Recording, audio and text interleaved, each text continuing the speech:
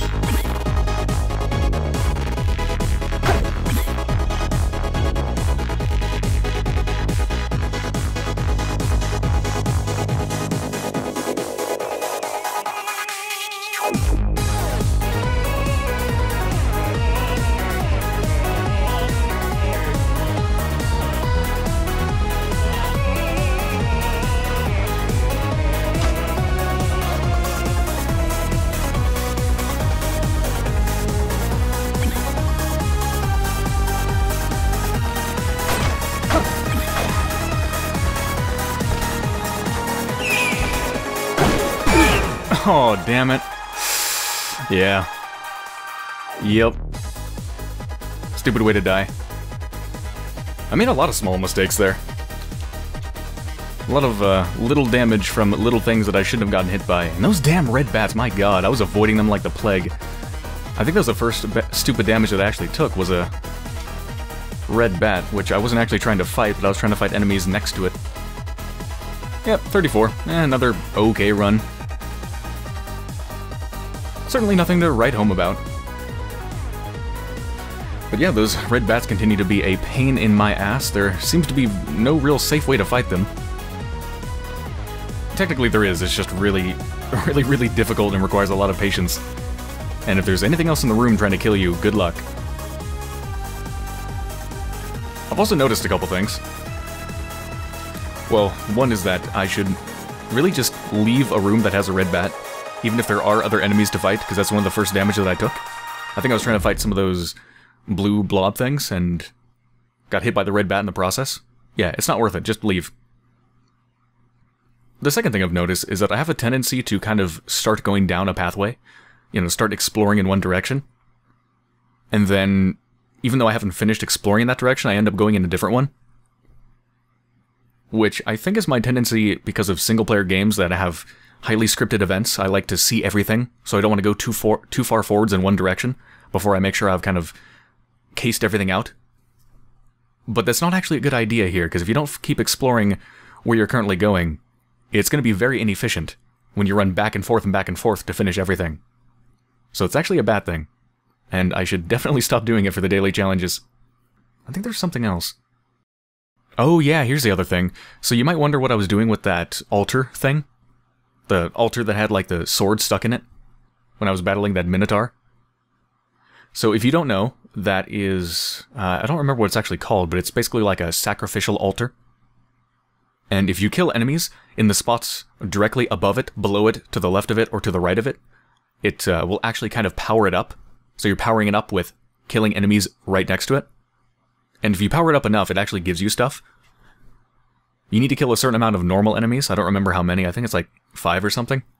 Or, if you kill one mini-boss, which is what that Minotaur was, next to it, then you get stuff right away. So that's what I was trying to do with the Minotaur. But my god, is that difficult.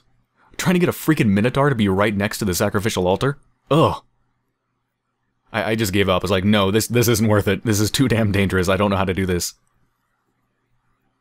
It's even difficult to get small enemies to come next to it. At least in the early levels, because in the early levels you have a lot of immobile enemies. Those blob things that just won't follow you. So it's actually quite difficult to power that up. I'm not even quite sure what you get, but I do know you get something fairly good. There's actually, I actually did some research into the altars, and there's actually 3 of them that I'm willing to touch during a daily challenge. I haven't seen too many of them, and so far I've mostly been seeing the sacrificial altars. But yeah, I think I can recognize them, so if I see any of those 3 altars, I will be touching them. Okay, so once again, that has been the daily challenge for September 11th, 2014. Thank you for watching, and I'll see you on the next one.